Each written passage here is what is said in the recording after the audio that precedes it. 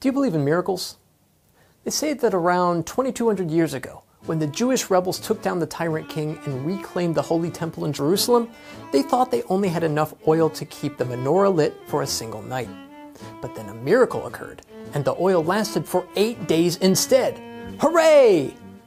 Now, miracles are great and all, but if this scenario should occur within the engine of one of your trucks, don't consider it a miracle. Consider it a problem.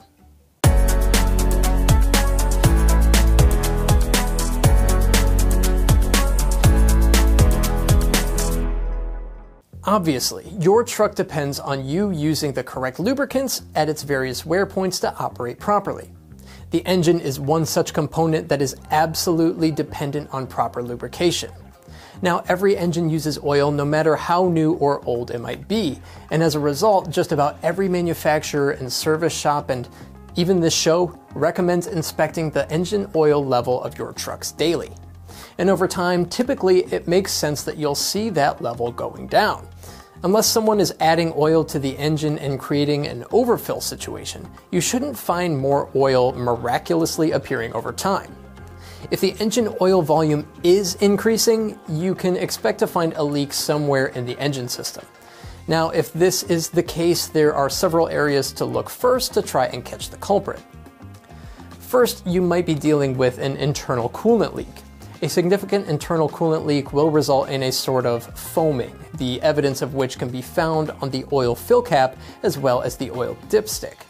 Keep in mind though that if the internal coolant leak is relatively minor, it might not be so obvious because the ventilation system within the crankcase, the housing for the crankshaft, removes some of the liquid as it turns to steam.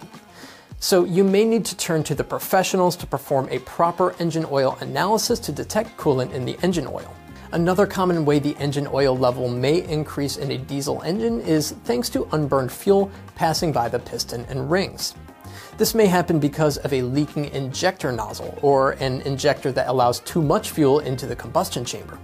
Fuel can also enter the oil through the combustion chamber if the engine temperature is too low.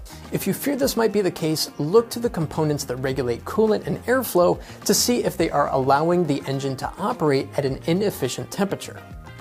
Keep in mind too that fuel could even be leaking into the lubrication system from an internal fuel line, channel, or gasket, so keep your eyes open.